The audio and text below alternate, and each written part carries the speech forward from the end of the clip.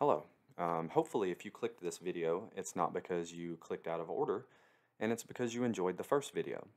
If you did not, let me explain again. I am Alex Floyd.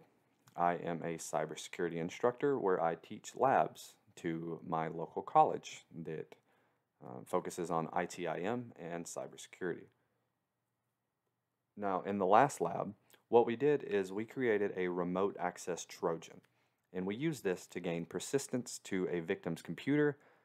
And basically, we did all sorts of things. We did some key logging, we looked around the registry. I showed you where we could establish logon scripts and multiple other very malicious things. In this lab, what we're actually going to focus on is getting around antiviruses. And we're going to do that by using a tool called SwayzCrypter. Now, in today's time, numerous antivirus software programs have been configured to detect malware such as Trojan, viruses, worms, etc. And although security specialists keep updating the virus definitions, hackers continually try to evade or bypass them. And one method the attackers use to bypass AVs is to encrypt the malicious files using a fully undetectable crypter, or FUD. Encrypting these files allows them to achieve their objective and thereby take complete control over the victim machines. Now, SwayzCrypter is a software that encrypts the original binary code of the executable in order to hide the virus, spyware, keylogger, remote access Trojan, among other things, and any kind of file to make them undetectable by antiviruses. So the first thing that we're going to do is I'm actually going to navigate to VirusTotal, and in the last video we made this test.exe file.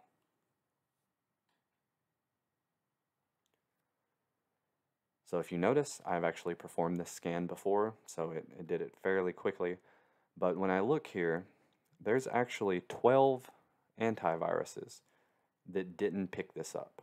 And so if we scroll down here and you are using any of these antiviruses either at home or in your company, I recommend considering an upgrade almost immediately. Luckily, when we look through here, most big antiviruses, and Microsoft, one of my favorite companies out there, are going to be able to not only detect this, but they would completely block it. If you tried to run this, you would just get a notification that says Windows has blocked this from running because it's malicious and contains a virus. So what we're going to do now is we're going to try to get around this. And to do that, I'm actually just going to come down here. I'm going to navigate to SwayzCrypter, and I'm going to open it. This is a pretty easy software to use. It definitely does not take a genius to be able to run this. So what we're going to do is we're going to click on the ellipses right here. I'm going to go to my desktop and choose my executable. And after that, I'm going to choose its startup. I'm going to choose mutex, and I'm going to disable the user account control, which is just going to make sure that there's no pop-up that says, are you sure you want to run this? After that, we can encrypt, and I'm going to save it to my desktop as encrypted file. And so that's as easy as it is, people. At this moment, we technically, by all sense of the word, have an encrypted binary executable that is holding our remote access Trojan. So after that, we can actually go ahead and just close this. We'll minimize here, and we will click to upload a new file. So what we need to remember is that 56 programs detected the raw file. So let's confirm this upload, and let's see what type of score we get at this point.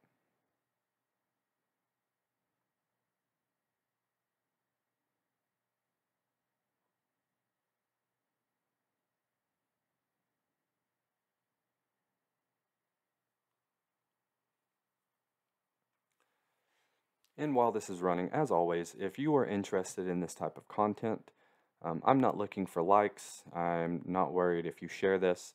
But what I would recommend is that you check out the CEH V11 practical labs. I am not sponsored or paid in any type of way to recommend them.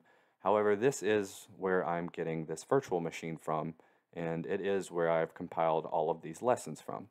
So back to the lab. You'll notice that only 40 security vendors flagged this as a malicious file. So now when we look down here, we have a ton of different things. Luckily, looking through here quickly, it doesn't look like any antiviruses that I would ever recommend anyone install actually missed it. With that being said, this is a well-known virus. NJRAT has been around for a long time. It's nothing new, and it's something that any antivirus should have a hash of and should be able to block and mark as malicious.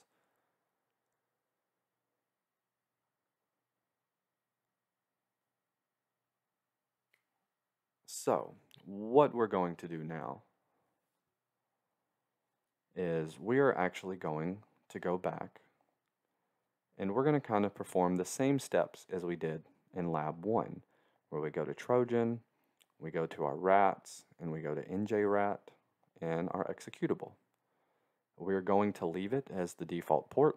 As discussed in the last video, we could change the port to whatever we wanted to. It won't change the functionality as much, but if you are trying to send this through a firewall that's extremely tightened and has been told to only listen and accept packets that are over a specific port, i.e. maybe it's a web server or maybe it is fully functioning on a SQL server, we could change the port and try to get through it in those types of senses. So I'll pull this up, I'll even maximize it. Hopefully that makes it a little bit easier for you at home to view. So what we're going to do now is we are actually going to upload our encrypted file. So to do that, we're going to follow the same steps as last time. We are going to pretend that we've already established some type of persistence to the other machine, and we are going to paste inside of this mapped folder. So after doing so, we should be able to go to server 2016. There's no good way to hit Control-Alt-Delete on here without actually executing it on my home machine. I'll even show you my password and make sure I typed that in right. And I still messed up. That's fine. By the way, if you think you're going to hack me by using password as my local machine's password, well, I promise you, you will not. And we can have a little bit of a battle if that's what you're interested in. Maybe I could even make that into a video. A user at home attacked me, and I installed a remote access Trojan on their machine. Obviously, I'm kidding, but it is a big thing in the world of cybersecurity. Don't ever attack someone on the public internet, and don't ever attack an industry unless you have full verbal and written permission. I am teaching you this to be an ethical hacker, to be either a purple or red team member, or if you're a blue team member, this is stuff you need to know in order to actually tighten and harden your machines. At the end of the day, the easiest and most vulnerable space in cybersecurity is going to be the end user. So you can tighten your machine up as much as you want and your network as much as you want. But if your end users don't understand the implications of what clicking on a random file could do, I could get in your network. And hopefully these videos show you that. So now that we're inside of our 2016, we will click on this encrypted file. So the first thing we notice, we get this pop-up in the bottom right corner that says you must restart your computer to turn off UAC. So So what we'll do, we'll click here and we'll say restart now. I'm actually going to pause the video. I have learned my lesson from the last video that users probably don't want to watch 3 minutes of server 2016 loading back up. So we will see you in just a moment. Okay, and welcome back. So what I'm going to do now is I'm just going to log in. Now you may be thinking to yourself, okay, so you had a pop-up though that informed the user that they had to restart their machine. Yes. How many of you out there have had anything on your computer that said you need to restart your machine and blindly activated it? If you're not raising your hand, then I just don't believe you. You must be the type of person that reads your Apple and Android agreements to the T, but that is not me. If I see you need to restart your computer and it's a Windows notification, I basically just click on it. I mean, I'm no superhero. So what we've done now is we have clicked on our encrypted remote access Trojan, and it's going to work in basically the exact same way as the last video. So if I get out of this and I actually bring up my NJRAT, you'll notice that we again have established persistence. Now I'm not going to do much in this sense, because in the last video we looked at going to Manager and exploring the registry, exploring File Explorer. We looked at running remote execution against them. Not so much from here, but from Manager. I did tell you can come in here, you can run from a disk or from a link, and of course we can just type in a script. We did some remote desktop. Again, I do not have a camera. You don't want to see my ugly face anyways. We've looked at a keylogger, we've looked at chat. Open folder is nothing crazy, but what